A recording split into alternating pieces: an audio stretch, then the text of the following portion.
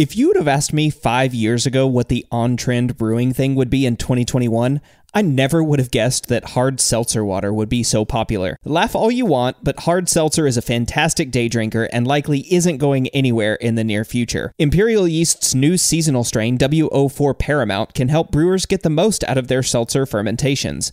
A clean and aggressive fermenter, Paramount will produce an excellent seltzer with low fusel alcohols, and it's produced in a gluten-free medium. If you've tried making seltzer with standard ale or lager strains, you know the struggle, and Imperial Yeast is here to help with W04 Paramount. Check it out at imperialyeast.com.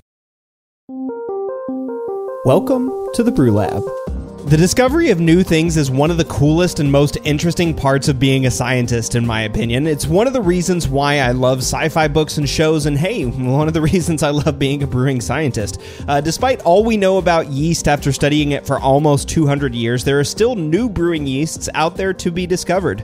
I'm your host, Cade, and today I'm back in the lab with my co-host, Jordan Folks, as we apply the science from the last episode, yeast foraging, harvesting, isolating, and selection, with Tim Faith and Alex Nam. Jordan, welcome back to the lab.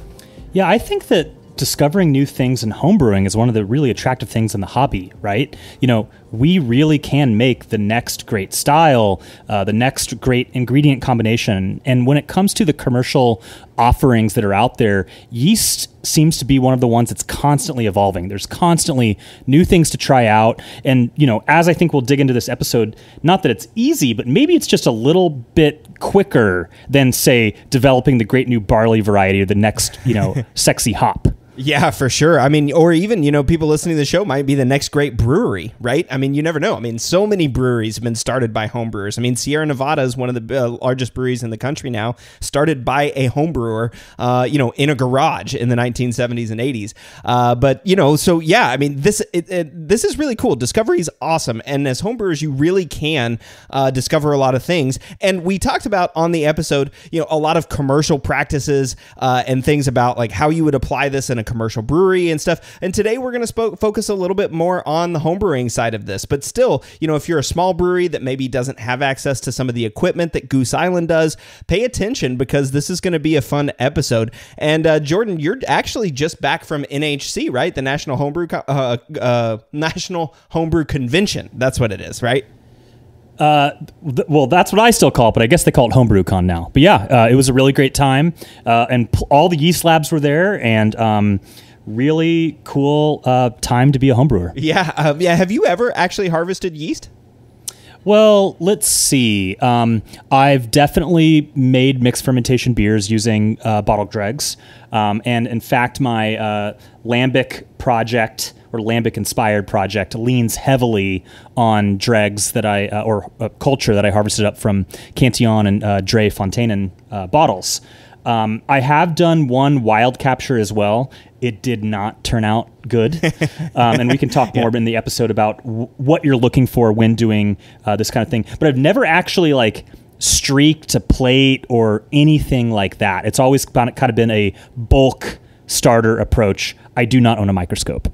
Well, which is totally okay, too, right? That's one of the reasons why I wanted to bring this up right at the front, too, is because bottle dregs, harvesting bottle dregs, that counts. That's what we're talking about in this show, right? Is finding and discovering, you know, new yeasts in your brewery or getting access to yeast that you may not actually have access to.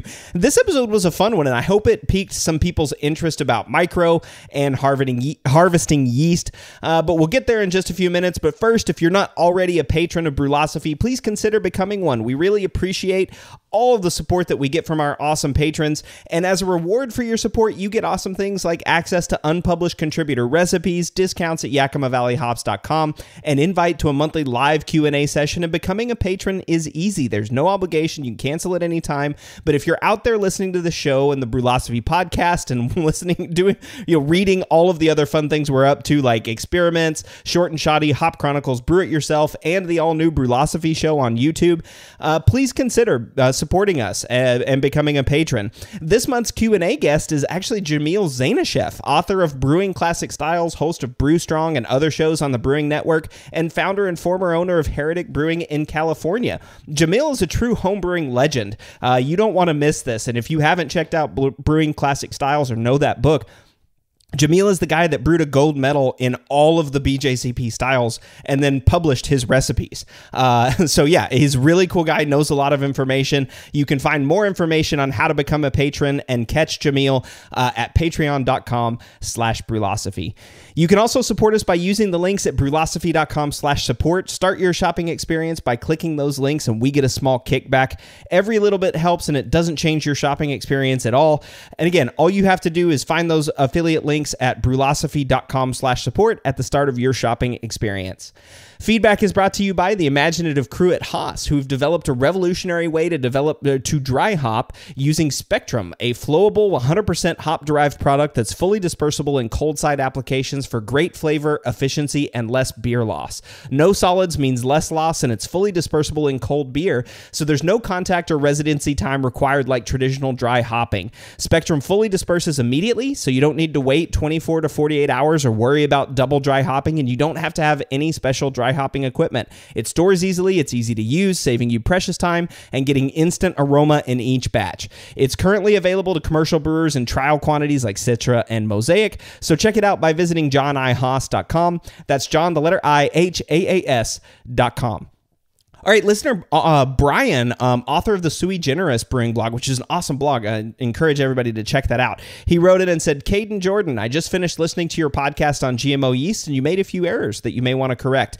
So short note, Brian had several comments about the show, and we're going to address one of those today, and then we'll catch the rest on later episodes. He had some really good things to say. And so Brian says, early in the podcast, Cade states that yeast do not evolve, as they are not sexually reproducing, and quite emphatically stating that yeast do not evolve in the brewery.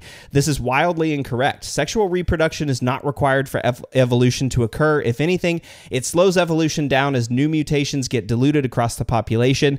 Yeast mutation rates do vary with strain and growth conditions, but on average, they mutate 1 DNA base pair per 100 million base pairs per cell division. In practical terms, that means if you were to pull just 1 mil of fermenting beer, that 1 mil would have 5 to 10 yeast with a novel mutation not present in the original pitch. And it doesn't take much of a growth benefit for a new mutant to become a dominant strain in the brewery. In addition, how yeasts are managed in the brewery can drive selection. For example, if you repitch and continually harvest from the bottom of a conical fermenter, you'll likely select for less attenuative mutants. Even if you keep conditions exactly the same pitch to pitch and harvest yeast properly, change is inevitable, as genetic drift is a powerful evolutionary force that takes hold when selection forces are low and absent. All right, cool. Hey, thanks, Brian. Thanks for that comment. There's a lot of really good information in there about genetic drift. My point when bringing all that stuff up about genetic drift was just to state that genetic drift, while it can be a powerful evolutionary tool, and while it certainly does happen, I'm not sure that it's happening as often as most brewers think, and I'm not sure that it's happening as often as that 1 mil, 5 to 10 yeast in a mil of beer. And the reason why is there's a study back in 2007 by Lallemande, which is published in the Journal of the Institute of Brewing. And in that study, researchers serially repitched Bridgeport Brewing's ale strain 98 times, and they repitched their lager strain 135 times serially, right? So this is not a new, this is, over and over, harvesting and repitching, harvesting, repitching, harvesting, repitching. They ran it through all the DNA tests, and they saw no genetic drift at all. They saw zero genetic drift. No change in fermentation characteristics. And granted, this is just 2 yeast strains, and so some yeasts are more susceptible to genetic drift than others. But there are also anecdotal reports of European brewers that have been serially repitching for decades, hundreds of fermentations without any genetic drift. So it's interesting, right? So this whole concept of genetic drift is somewhat complicated. And again, I'm not a microbiologist, so I don't want to get out over my skis. But my point was comparing this with sexual reproduction, right? When sexual reproduction, you're literally combining the genomes of 2 different yeast strains, and you're going to make new yeast, right? Every time that you do that. And so that's, for example, like the Imperialis project at Imperial, or the Nova Lager strain from Lallemande that Avi mentioned on the GMO podcast, where they make hybrids using sexual reproduction. Those are totally new yeast strains with with novel brewing characteristics. And so again, my point isn't to say that genetic drift doesn't occur. It can and does. I just don't think it's happening as likely as much as brewers think. I think a lot of brewers in cereal repitching, when things are changing, my guess is it's more often coming from a new microorganism that got in there. Maybe just a single cell that was in the first harvest that grows up when you repitch the culture. And again, I'm not saying genetic drift doesn't occur. I'm just saying it may not occur as much as brewers think. And that's kind of why I was so emphatic about that comment in the podcast, just that maybe genetic drift isn't happening as much as brewers think. But anyway, thanks for the comment. Jordan, anything to add about that? Yeah, I mean, I guess this makes me think that even if it is happening, maybe the effect is fairly minor on the resulting beverage. Like Brian mentioned, maybe a little less attenuation, et cetera, but it's not like, a couple generations in, your Chico has transformed into a Saison strain. It's maybe not as like super characteristic or obvious in that regard. Yeah, for sure. That's a really good point. I think maybe Brian would agree with that too. I don't know. I don't want to speak for him. But yeah, mutations are going to happen, right? I mean, yeast is going to mutate, and each yeast is going to mutate differently than other yeasts. But yeah, again, that was all I was trying to say in that. So thanks, Brian, for reaching out and raising that comment. We got a couple other comments from Brian, like I said, that we'll get to in future shows. All right, after this, we'll be right back. We're going to talk about harvesting, isolating, and selecting yeasts from the wild.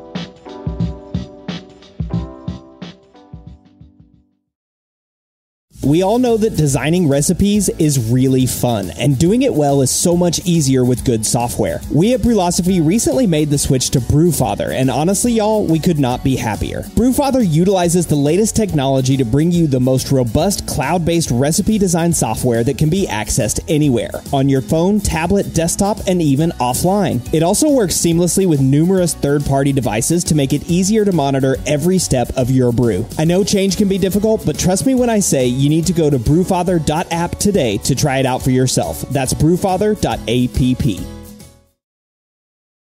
Are you opening a brewery, or have you already? Did you know More Beer has a pro division? MoreBeerPro.com is your brewery or brewery in planning one-stop shop for all your brewing needs. From complete brew houses and accessories to fermentation and even cooperage, they've got you covered. More Beer also has the largest selection of malt, hops, chemicals, and other brewing products of any vendor at low wholesale prices, all of which can be delivered on the same pallet, saving you and your brewery even more on shipping costs. Visit MoreBeerPro.com today to sign up for an account and talk with one of their knowledgeable brewery consultants.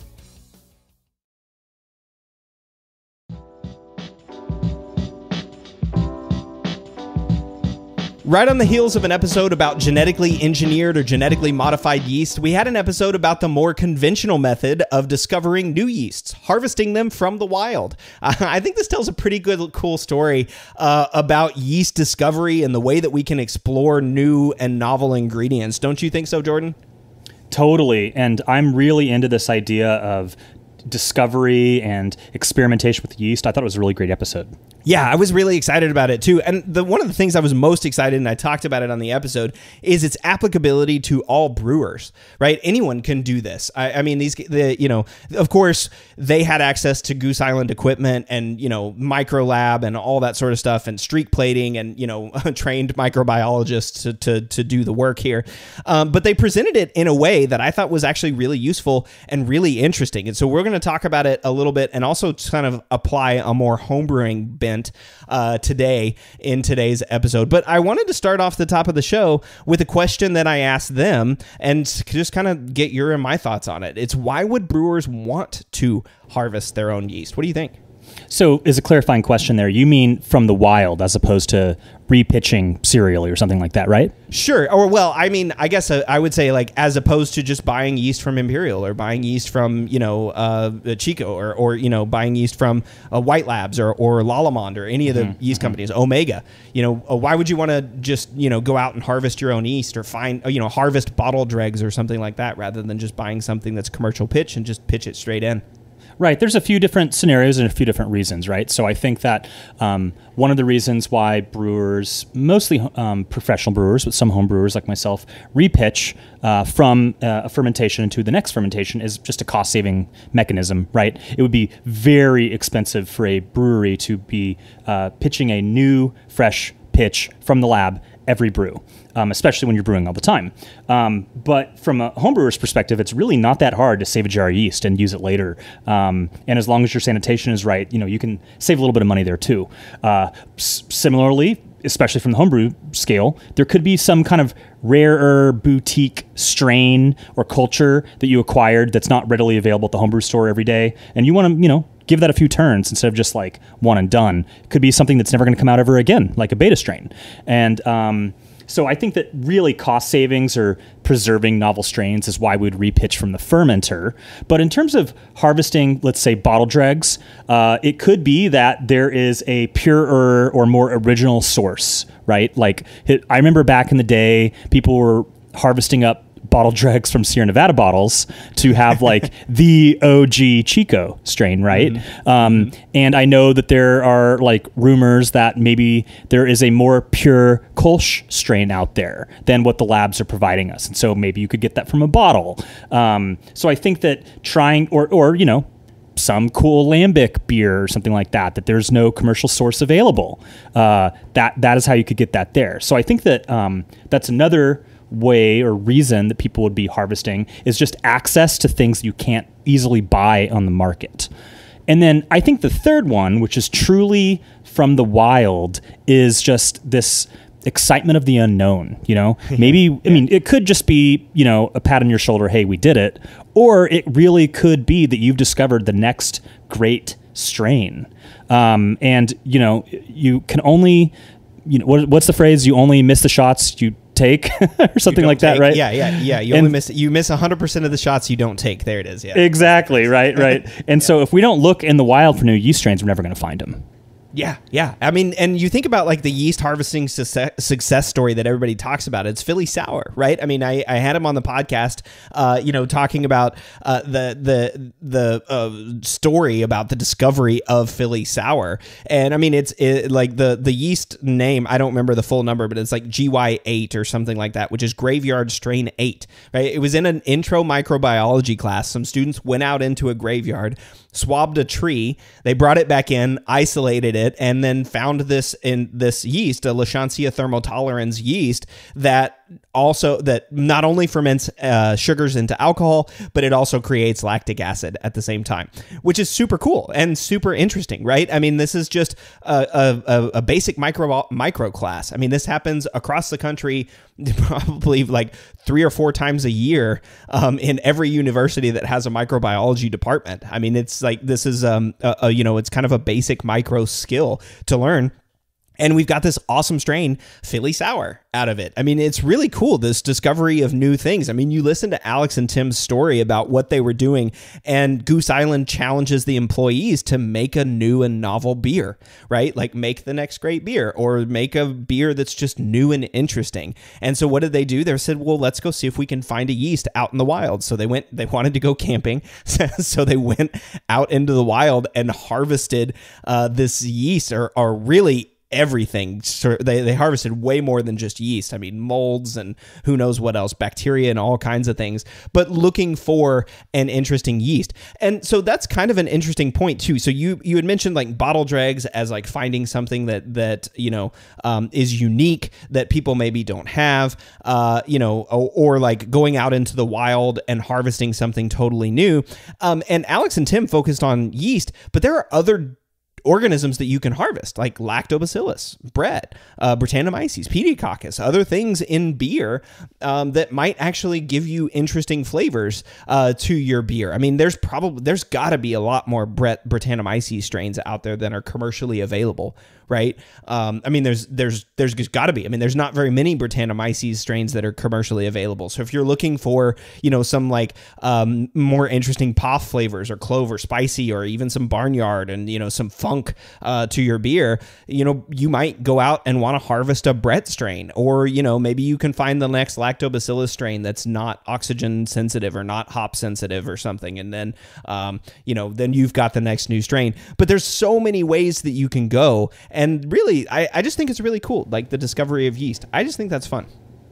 Yeah, and like the Philly Sour example, maybe you could even discover a organism that we don't historically associate with brewing, and that actually has a really good form and function there. And so clearly sac, lacto, Brett, and pedio is not the end game, and that there's a whole world of possibilities literally out there just waiting to be discovered.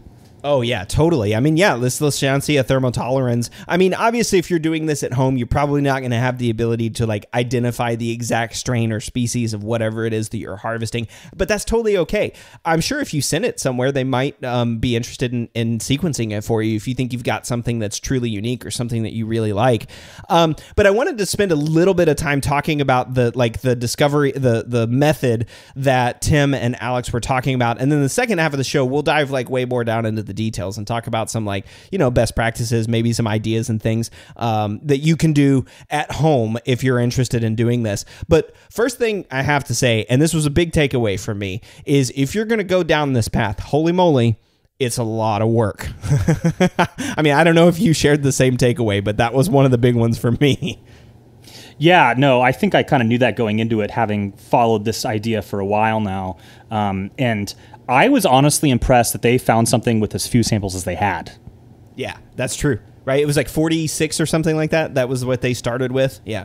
Right. Yeah. I mean, I wouldn't have been surprised if it took 1,000 to find a good one. And I guess they only brewed one beer out of it. Well, yeah. I mean, because they only got down to 2 yeasts, right? I mean, after all the selection processes that they went through, they got down to two yeasts, and that was it.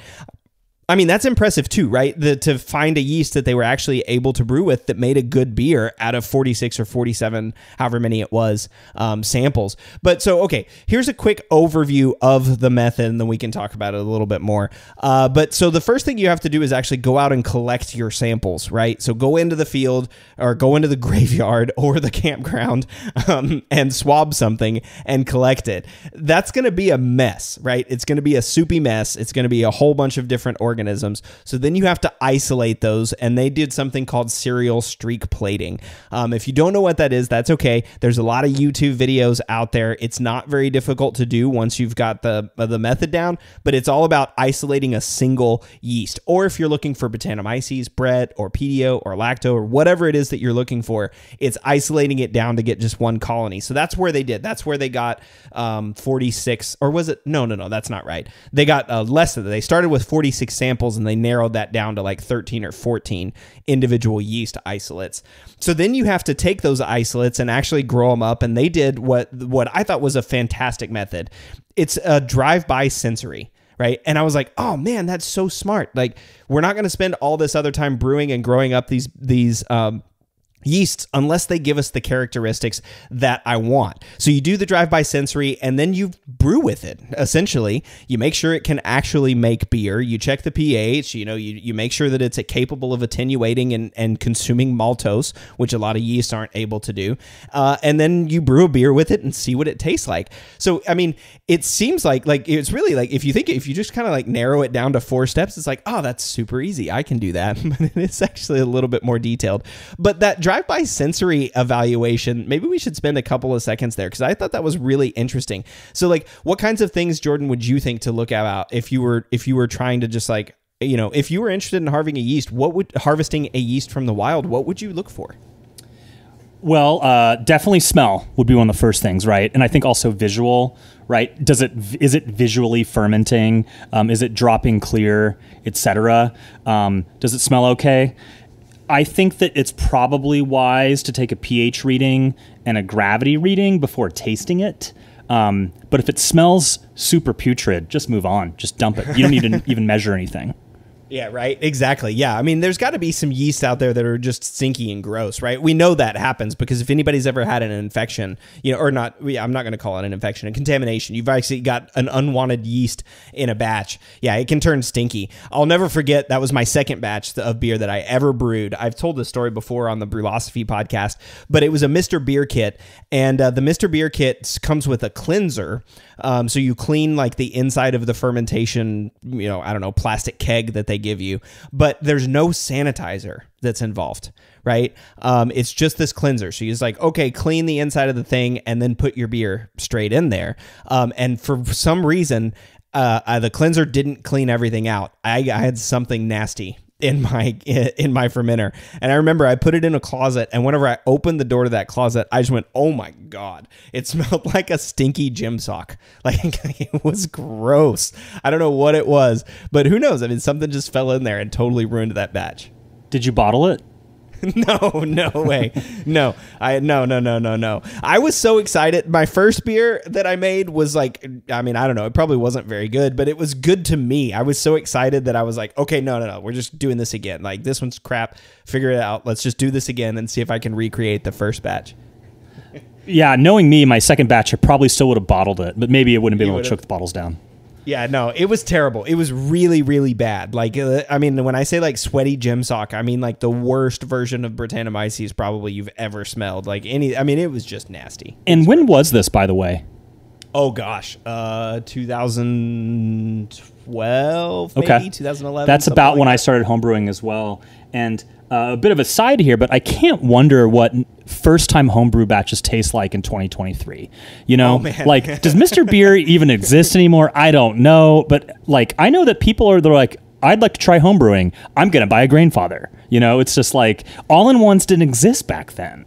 We didn't have all the knowledge, all the books, all the internet. Brewlosophy didn't exist in 2012, right? And so I just kind of wonder if like first batches of beer aren't as notoriously bad as they were 10 years ago. Yeah, I don't know. If there's a listener out there that's a recent brewer, that'd be really interesting. I'd love to know that. I mean, think about too, like the Mr. Beer kits, like or not Mr. Beer, More Beer kits, which are like, you know, you've got the whole range now. You've got full extract, you've got partial, you've got full, you know, all grain. I mean, whatever you want. You can just go on More Beer and buy whatever kit that you want, which is awesome. Okay, total aside, back to yeast. And so one of the other things that I thought was really interesting about this show, and what they did in the MBAA TQ article. So Alex and Tim actually wrote out everything. They wrote out all of the steps that are necessary if you want to go and harvest your yeast and then use it in a large commercial scale fermentation. And when I say large, I want to say, I think it was 1,500 barrels, I think is what they said that they did. Yeah. Right. I mean, it's a huge scale fermentation, but that really drove something home for me is especially like the latter half of everything that they had to do. So after they did their drive-by sensory, they put it through a full battery of tests because as a commercial brewer, you can't dump a 1,500. Well, you can dump a 1,500 barrel batch of beer, but woof, I don't want to be that guy, you know? So this kind of drove home a point to me. Homebrewers have a lot of opportunity here, right? And you even mentioned that at the top of the show, Jordan. Right. Yeah. I mean, the time I did a wild capture with the intention of discovering a new yeast, it was a gallon, right? And didn't smell good. It didn't taste good. I didn't swallow it, but I like kind of put it in my mouth and instantly spat it out. I think it fermented, 50% attenuation or something. I can't remember if the pH was scary high or anything like that, but it didn't pass the sniff test or the analytical test either, but it was a gallon, so it's like, what do you got to lose at that point? Yeah, exactly. Well, and I was thinking about this too, like you were at HomebrewCon and I was thinking that, like HomebrewCon is great for sharing ideas and like, coming up with new things to take back to your home club. And I was thinking like, this would be a really fun project for a homebrew club, right? Like a good long-term like club building project is like, okay, as a club, we're going to do this. We're going to go and like harvest some yeast, or like each person can go harvest some yeast wherever they want. And then, for our meeting, we'll come together and streak plate, or who knows? I mean, you don't even have to get that detailed, right? You can do we're going to come home and stick the swab in some beer and see if it ferments, any of those things. But this could actually be a really fun project for a homebrew club or even just an individual homebrewer. I mean, Jordan, you've mentioned that you were interested in harvesting for bottle dregs as part of your, sour program. Right. Yeah, I've done that and it works really well. And then obviously the Belgian tradition of the cool ship is something that people can try at home as well. There was a HomebrewCon presentation from Pure Project Brewing in San Diego where they talked about their spontaneous beers, and they had it there for us to sample, and it really tasted very Belgian lambic-esque. And what I was interested to learn from their presentation is they actually clean their barrels in between each use. So each spontaneous beer that they're producing ostensibly truly is from that nighttime air. It's not, because I would think that you would just kind of like lean into the barrels, once you have your culture established and like let that do some of the heavy lifting. No, they're starting from a clean slate every time. Yeah. And again, that's a really cool example. Cool shipping, right? That's another great way to have harvest yeast. You don't even need a swab, right? You just put your beer outside in some kind of like shallow open container and let whatever microbes are outside fall in. Something is going to ferment whenever it goes in. It's risky, right? You might be dumping 5 gallons of beer, or in your case, a gallon, but you have all of this opportunity. So I wanted to spend a couple of minutes talking about some of the benefits of like homebrew experimentation in this area versus commercial experimentation in this area. And one of the things that I thought would be really interesting is this pursuit of a house culture. Like you could really do that as a home brewer. Everybody, every brewer wants to talk about their house strain, right, of yeast. And that may be Chico, or it may be a unique yeast strain that they have, right, that's unique to them. At least here in the United States. I know in Europe, there's very much more like breweries have their own unique strains and they protect those strains. But you could also do that as a home brewer, like develop your house culture, your house flavor, or your terroir, right? Your area, because these are whatever the microbes were that grew in your beer. And it doesn't have to be a sour beer. It doesn't have to be a sour spontaneous fermentation. It could just be an interesting novel yeast that's located in Portland, for example, Jordan, or here in Corvallis, or back in Austin in Texas. Right, but unless you're pulling out the microscope or at least like streaking plates, etc., you're probably going to have a mixed culture on your hands. And not every mixed culture is going to make sour beer. And we can, there are levers that we can pull in a given direction to mitigate that, right? Like hops, and try to train out the lacto or something like that. But if you're just capturing from the wild, be it a spontaneous capture like an open vessel, or like throwing in some blackberries or something and trying to get what's on the fruit skin, etc., odds are you're going to have a mixed culture on your hands. And so that's when you kind of need to start looking into some sort of even rudimentary scientific equipment to isolate a specific strain if you want a house strain as opposed to a house culture. Yeah, exactly. A house yeast. And that's important, right? If we're talking about a house yeast, which is exactly what Tim and Alex did in the episode, is finding a yeast. And so that's where you kind of have this flip side, right? And so there are benefits of experimentation because of your scale as a home brewer. Like you can dump a 5-gallon batch and it's okay if it tastes like crap. That's fine. Nobody's going to, it's not huge volumes and it's not a huge amount of money. But on the flip side, some breweries, especially like Goose Island, they're going to have a lot better technology in terms of yeast management and also in terms of streak plating and maybe people who've done it before and technique and all that kind of stuff. Right. I mean, Goose Island, they have a lab. And right, historically, there was that incident half a decade ago or so where they had Bourbon County got infected and they had to recall a bunch of bottles.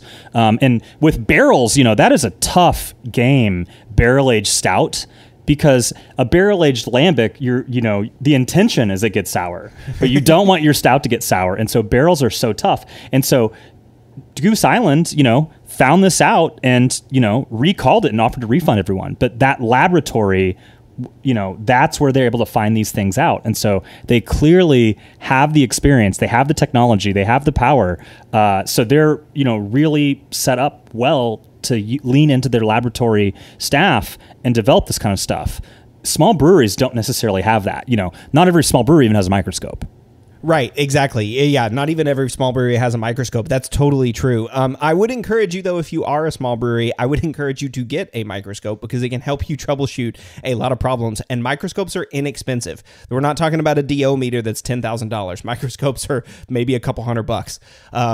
So it's totally a piece of equipment that you can easily add to your brewery. And also home brewers, too. Like there are cheaper microscopes out there, too, that might be good enough to help you in this this aspect. But the other thing too is partnerships. Your local university would probably love to have you come in and like show you know, the use of the microscope or whatever. I mean, they'd love to like find a new strain. I mean, microbiologists love this. It's like card collecting for microbiologists, I think, right? It's like finding new strains. But one of the easiest ways that you can start, and Jordan, you mentioned it already, and you have some experience in it, it's harvesting from bottle dregs. That's one of the easiest ways that you can have very limited equipment and still find a specific or unique strain that you might not be able to get from somewhere else. So I think that's a great way to start. Don't you think, Jordan? Oh yeah, it's really easy. I think that historically, or at least recently, homebrewers have really been interested in sour dregs. You don't hear these days too much people talking about like harvesting from Sierra Nevada to buy Chico, or to get Chico, they'll just buy a pack from Imperial or Yeast or whomever. But it's super easy to do, and you can do it with clean beers as well. Maybe like Saison DuPont, you know, maybe that would be a good way to get that strain and see if you could actually not get it to stall if it's coming straight from the bottle. But yeah, it's pretty simple. You know, you're just going to want to not drink the last, you know, half inch of the bottle or the can. Clearly, it needs to be a beer that's actually has some sort of culture at the bottom of it. If it's a crystal clear lager all the way to the last like drop out of the can or the bottle, probably not the best choice for trying to isolate and build up yeast from it. But bottle conditioned beers are a great example. You got to be careful because there's always the possibility that the strain at the bottom of the bottle is not the one that ferments the beer, but it could be a bottle conditioning strain. I think that there are some Hefeweizen brewers that might use lager yeast as their bottle conditioning strain, so that doesn't do you a lot of favors if you're trying to build up a really nice, characterful Hefeweizen strain. But yeah, so you just want to not drink the last half inch or so. I've heard, you know, use a flame, like use a lighter to kind of light the tip of the bottle. I guess if it's a can, you probably can't do that, or maybe shouldn't. But then sanitize it as well with spray some sanitizer on it, and then decant that last little bit. You know, swirl it up, try to get it all out, decant it into a very small amount of wort. So 1030, 1040, so what's that, 10 Plato or so, is approximately the strength of the wort that you want to add. And just a single bottle isn't going to give you that much. So if you can even do an entire 6-pack or a few bottles of the same variety, like have a party or a dinner or something, and then just save them all for the end, that's going to give you more to work with. And so you kind of want to scale up depending on how many bottles you're pouring in. But something really small, like a half cup of wort, is all you really need. And what I've heard is that you want to do a 1-to-10 ratio. So you want to build that up sequentially at a 1-to-10. So if you start with like a half cup, then you want to do 5 cups on the next generation. And that is how you can really build that cell mass. So it's not going to be a single bottle of Saison DuPont into a teaspoon of wort is not going to give you a pitchable quantity. So you might need a few generations of building up to get a pitchable quantity. And along the way, do those drive-by sensories. Is it smelling okay? Is it looking okay? If it's not turning cloudy, then you might not be getting a fermentation. If it won't drop clear, then maybe you only have the least flocculent cells. Look at pH, look at gravity, and it's tough when you're working in such small amounts. So you might actually need to get a few generations in before you have enough, the discarded wort, fermented wort, to even actually take a gravity measurement. But once you're starting to get that cell mass and you're passing these kind of sensory and objective measurable, characteristics, you're off to the races, and then it's time to put it in a real beer. Yeah, exactly. And so you've done that for your sour program, right? I mean, that's how you got the strain that you currently brew with. It's how I got my lambic culture as well. But it's a little bit of both actually on that. So I did that with Belgian lambic dregs, and it smelled like lambic, so that was a really good sign. But just to add a little bit of local flair, I will do a cool ship kind of thing the night of the brew day, but then the next day I go ahead and pitch my lambic culture that I built up from Belgian bottles to really give it the insurance that it's going to do what I want it to do. But maybe I'm getting something from the niter as well to kind of add a little bit of local tour.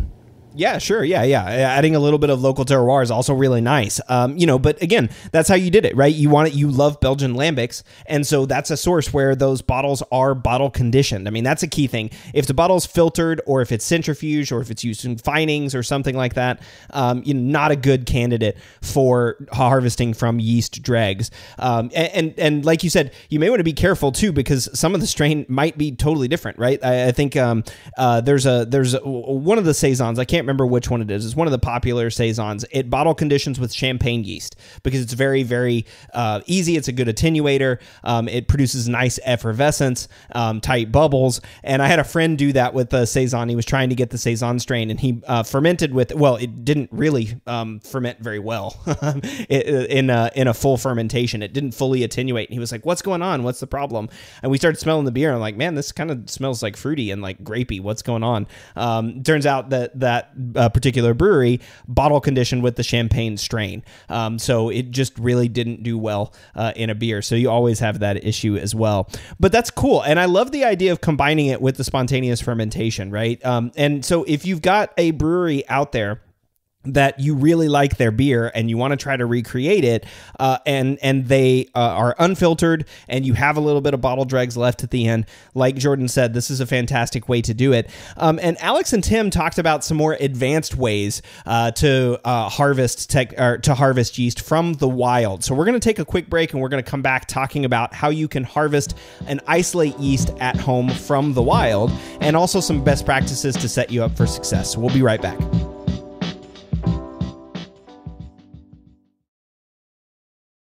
One of the biggest improvements to my brewing practices was the upgrade to stainless steel, and Delta Brewing Systems offers some of the lowest prices on high-quality stainless gear, like the Firm Tank, which holds 8 gallons or 30 liters of wort, comes with a domed lid to reduce the chances of a messy blow-off, and it can hold up to 4 psi of pressure. Delta Brewing Systems also has their own line of brew kettles, as well as one of the lowest-priced all-in-one electric brew systems out there, and their prices are remarkably affordable. If you're in the market for legit stainless gear that won't break the bank, you've got to check out deltabrewingsystems.com.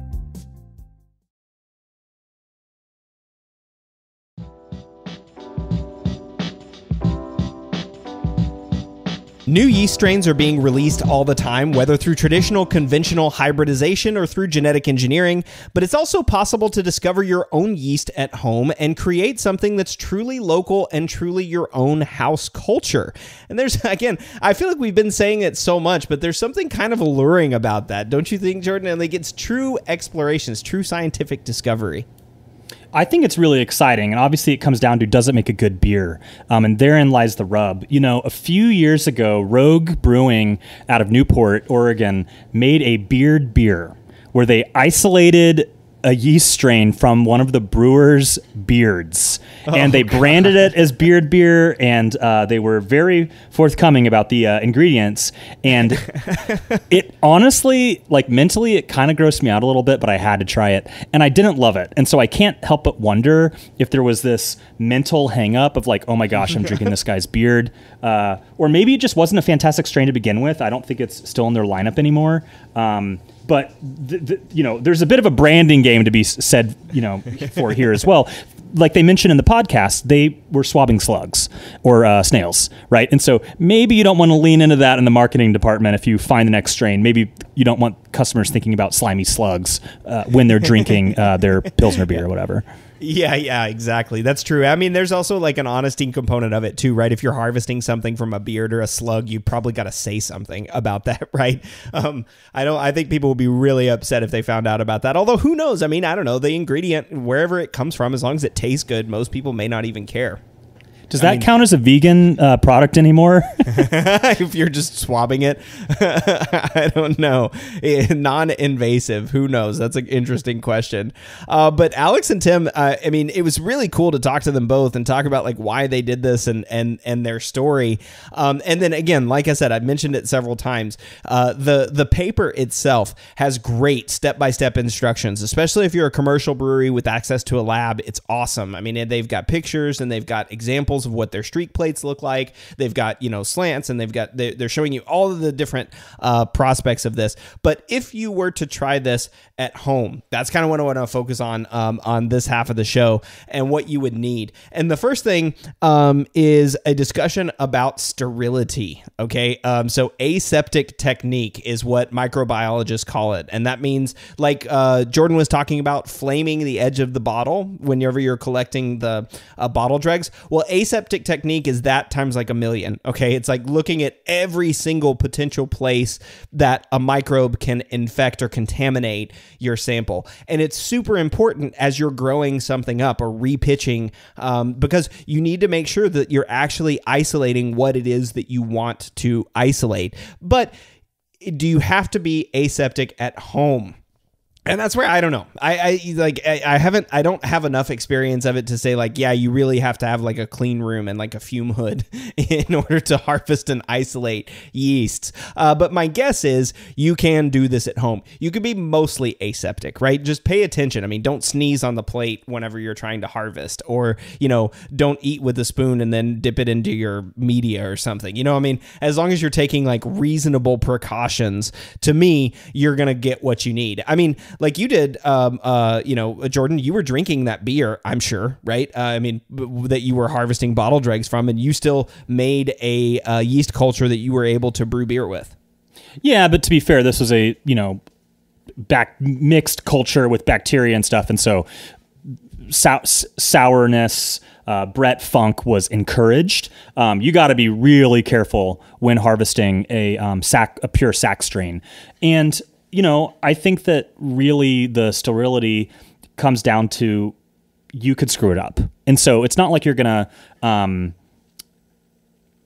hurt anyone necessarily. It's just that you could get a contamination, then you've kind of lost the project. So you got to be really careful there. The Yeast book, actually, by Chris White and Jamil Zainasheff, has a chapter, I believe, on this as well, on how to do this at home. And I think it's kind of written for both professional settings, but it kind of like gives you some steps to how you could do it at home. And I think one of the things they actually recommend is light a candle and work near a candle. And that, I think they have like Bunsen burners or something in the laboratory setting, but this is something you could easily do at home that, what does that do? The flame is like pushing the microbes away. How does that work? No, it creates an updraft. It creates like an updraft because like the flame is burning the oxygen, so it's like sucking in the air. It sucks them out. Okay. Yeah, it sucks them out. It's kind of like creating a positive or a negative airflow. Positive airflow, one of those. I can't remember, but that's what it's doing. At least that's my understanding. Again, I'm not a microbiologist. I'm out over my skis on microbiology, but that's my understanding. That's what it's doing, is it's creating a sterile environment for those things, pulling out all of the microbes that may be in the air. But yeah, that's a really good idea, right? And the key here too is you need to be aseptic enough. Maybe that's a better way to say it, right? You need to make sure that you're actually sterilizing sterilizing all of your equipment, and that there's not any vector for other microbes to get in. Otherwise, you can't be sure that you're actually harvesting and growing up exactly what it is that you want to harvest and grow up. And a note on danger, right? A note on like pathogens. You can technically go out and harvest pathogens. If you're just growing something up in wort, it can actually be bad for you. So be careful about how you're doing this, right? I mean, when you're doing your drive-by sensory, make sure it is actually fermenting and that there's alcohol present and then the pH is dropping and all those sorts of things, right? Don't just, put something in, some sugary wort and then drink it and assume that it's going to be safe for you, right? I don't want to be like a big PSA about that. Like Jordan said, with beer, we've got really awesome controls, right? You don't want to harvest in hops, right? So take the hops out of it. You don't want to have hoppy wort because that'll kill a lot of things out there that might be really interesting to you. But you do want to see pH drop, right? And that pH, you want to see that drop during the fermentation. You want to get below 4 or around 4, 4.2. I'm sorry, not below 4, but around 4, 4.2. That's where you want to be in that range. You want to be below 5. That's what I meant to say. And then alcohol. alcohol is a good thing, right? Alcohol kills a lot of those dangerous pathogenic organisms. So alcohol and pH are your friends whenever you're doing this. And hey, if you're harvesting for a sour beer, then awesome, right? You're going to get super acidic, which is going to be great. So I just wanted to note about safety there. I don't want anybody to get harmed or hurt in doing this. But you can do this at home. And so there's a way that you can actually sterilize all of your equipment at home. It's using a pressure cooker. So there's a lot of really cool articles out there that are specifically for harvesting beer for brewing and sterilizing your wort, for example. So when you make your wort and you've got just regular wort that's unhopped, you can actually put it in a pressure cooker in a glass jar with some foil on it and put it under pressure so that it kills any bacteria or any organisms that might be in that wort. Throw your tools in there as well, like your if you're using tongs or a fork or whatever you're using to do your streaking, throw all that stuff in there. And it's really easy way to sterilize all of your equipment. So that's just something to keep it back in the back of your mind, right? Aseptic technique, and then so what tools do you need? And this is where it's kind of like choose your adventure in how deep in microbiology that you want to get. And so first thing that you need is something to swab, right? You need to find something to swab to get a microbe off. If that's a slug, then okay, go swab a slug. A cotton Q-tip can be your friend. Don't light a cotton Q-tip. Don't put it in a flame or anything to sterilize it. A cotton Q-tip for the most part is probably going to be pretty sterile. Those first swabs aren't going to be clean in any way, right? It's more of like as you move along, as you're harvesting and isolating individual microbes, that's where you really need to make sure that you're being aseptic. But you just need something to go swab. You need some media. Media is a fancy word for wort, or if you have access or are willing to buy commercial media for plates and things like that, you can go out and buy plates. Just look and read the information about the media, right? If you're harvesting for brewer's yeast, you want something that brewer's yeast can grow on. If you're harvesting for lacto, you want something that lacto can grow on. There's all different kinds of media out there. And again, the coolest part is you can probably call up your local your local college, your community college, or whatever college is in your town, wherever you are. Call them up in the micro department and say, hey, I'm interested in harvesting some yeast at home. I've got some questions about this stuff. Can I ask you some questions? And I'm sure they'd be willing to help you out. I mean, they love this stuff. This is what they do. This is what microbiologists do. They love harvesting and growing up yeasts and stuff. And so you need if you're going to isolate, you're going to need some way like plates to grow. And there's really no getting around that, right? If you're going to harvest and isolate a specific single cell, like Alex and Tim did, you're going to need plates for streak plating. So there's info in the article itself, but also search the internet for plates. See if you can bum some off your local mid-sized brewery, their micro department. They might be willing to share some with you. Or see if you can bum some off of the local community college when you ask them about streak plating. Or again, making your own media is not difficult. It's very easy to do, and there's a whole bunch of tutorials and YouTube videos online. Plates are cheap, and media is cheap as well. The key thing is sterility, making sure that whenever you get those in the plates, that they're actually sterile. Anything you want to add at this point, Jordan? Or I'm just talking a lot. Well, yeah, it's amazing how different the game is now with the internet, right? I mean, in the 80s, if you didn't work in a laboratory or you didn't have a friend that worked at the university or something, you couldn't realistically get this for yourself. It's not like there's a hobby lobby for chemistry, or at least not that I know of, right? And so, not to mention if you live in a rural area that's not like near a big community, you're not going to have a chemistry store, in your one stoplight town. So it's really cool to think how accessible this is. But this whole sterility thing, it makes me think of when I very first started brewing, how freaked out I was about sterility. And I remember I had a friend that wanted to learn to brew. And I mean, I was very new, had only brewed a few batches of beer. And I required him and his girlfriend, when they came over to brew, I required them to take a shower first. Because I was that freaked out about sterility. Awesome. And me and my roommate, we would shower before our brew days. Not that we weren't showering regularly anyway, but just this idea that like any little speck, if it fell off your body and fell into the boiling, kettle of wort, the whole thing is ruined. Yeah. I remember like there was one of the first times, I don't remember, it was probably like first 10 or 15 batches or so. I was chilling my kettle in my sink and I had ice. I had like an ice bath in there. And when I pulled the kettle up to like, pull it up out of the water, there was like a suction effect that happened, like it suctioned. And then whenever it like released, it splashed water. So it splashed like the water that was just like sitting in my sink and splashed it into my kettle. And I still have it somewhere. I'd have to go find it, but I have my notes where I wrote down like expletive. I splashed water in my beer after it was cool.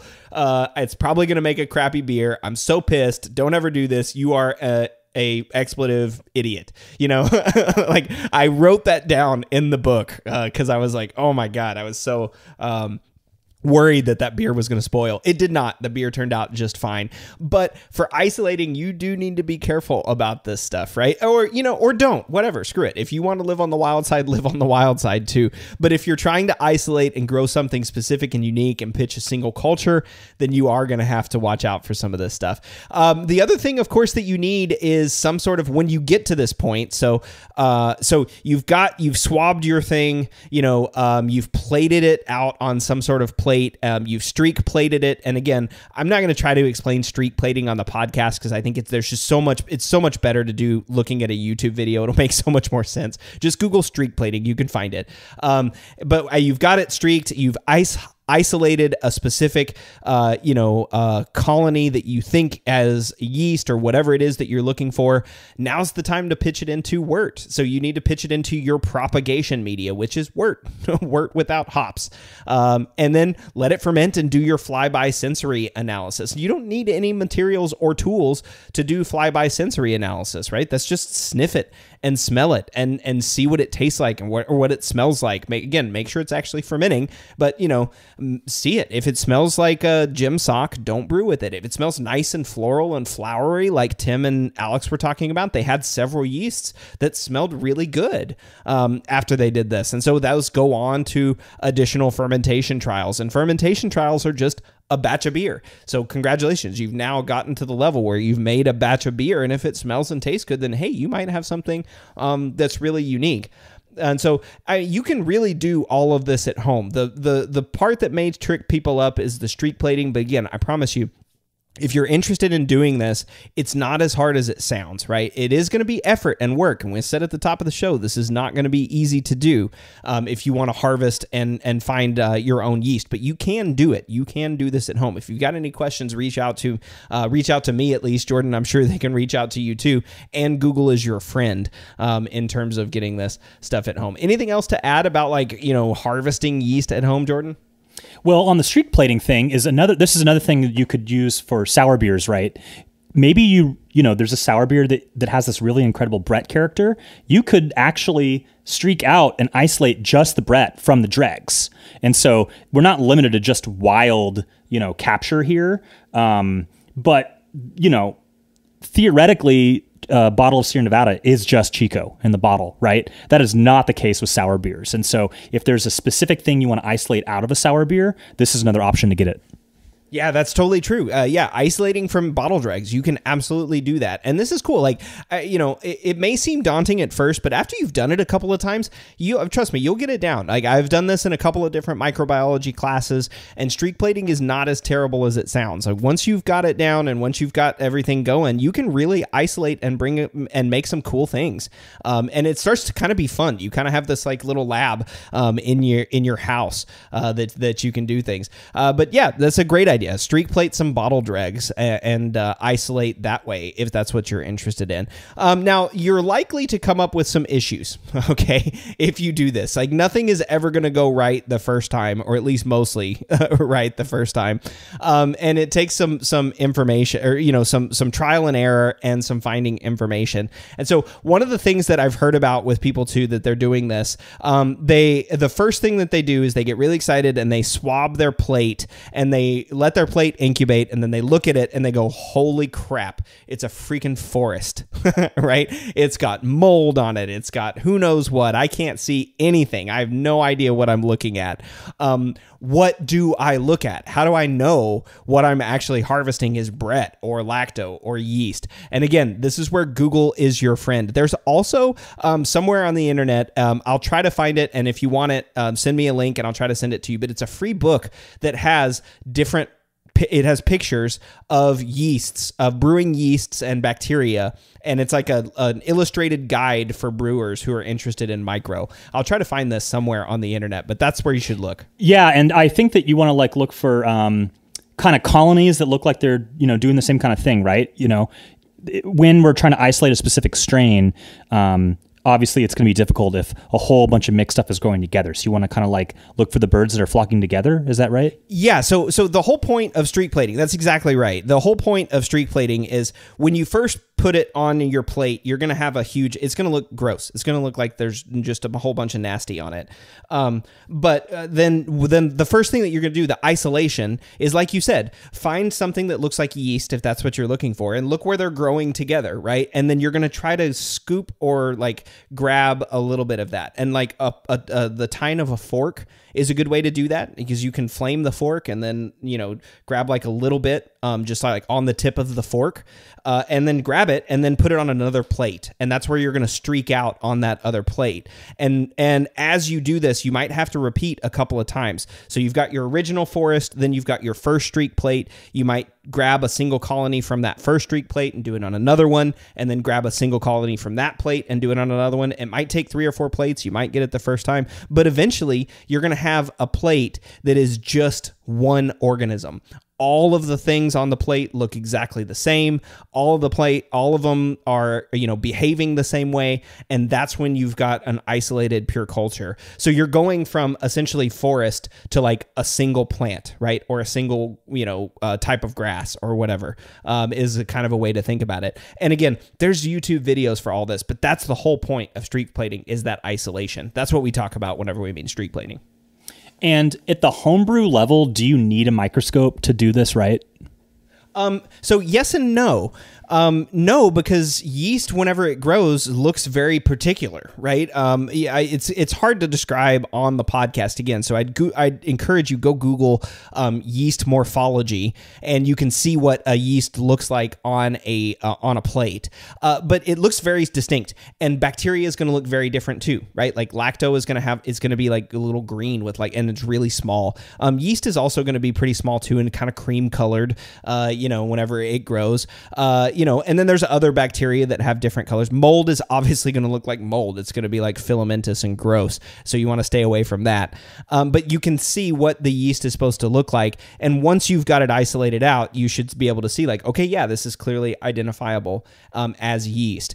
At that point, you have yeast, right? You've isolated yeast. Or if it looks like Brettanomyces would on terms of morphology, you're going to be able to know like, okay, this is Brettanomyces that I've got on the plate. Now, if you actually want to look at it and be 100% sure, that's where you need the microscope, right? And you can take a little bit of take a colony, put it on a microscope plate, look at it under the microscope, and make sure that it matches, right? Because Brettanomyces doesn't look like yeast. Yeast is very circular and round, and Brettanomyces is like slightly oblong under the microscope. So yeah, if that's how you would really know that you've harvested something that's unique, is with a microscope.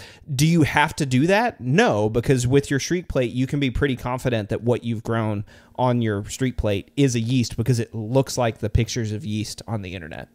That's interesting. I didn't realize that it was observable to the naked eye. And I guess once you're passing that, naked eye test, there's the possibility that you could have a mixed culture, like multiple yeast strains, right? Mm-hmm. But at the very least, you can visually distinguish between lacto, other bacteria, etc. If we're in a world where we're looking for SAC.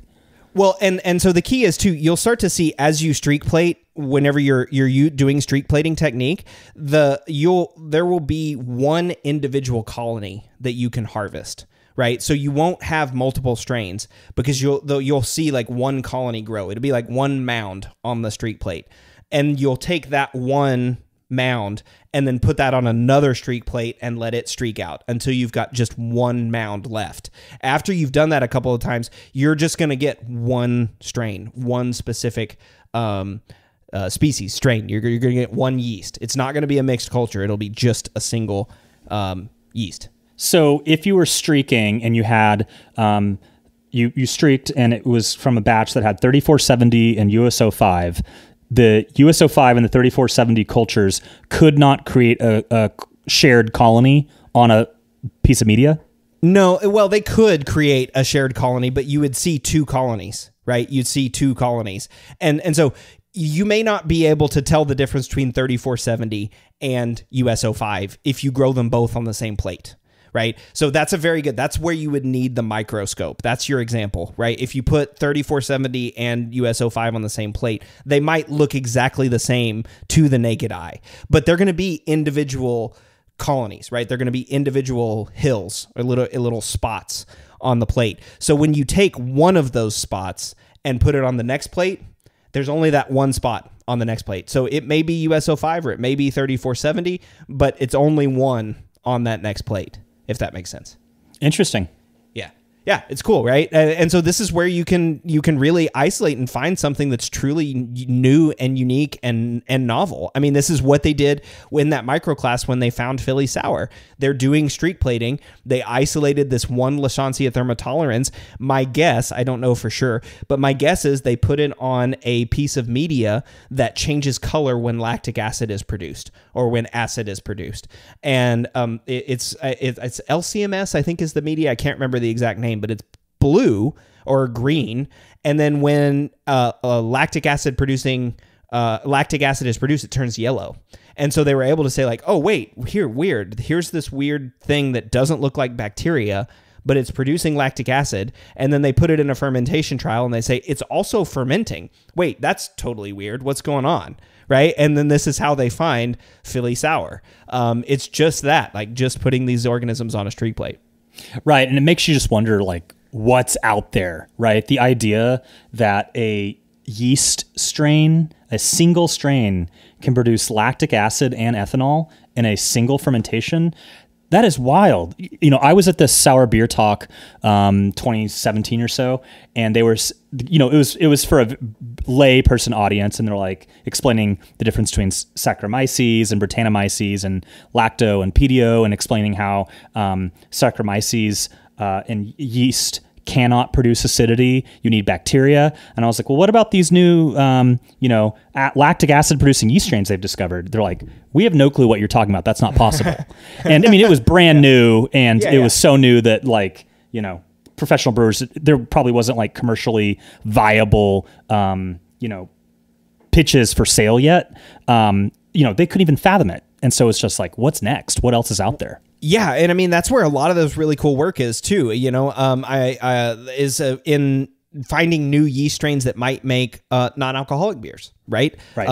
That might not ferment maltose, but that might make a really nice, tasty, pleasant beer. I mean, it's really cool. There's a lot of work out there in new and novel yeast strains, and so that's a good segue into kind of like the last topic before we wrap up. And this was also something that's really important to me.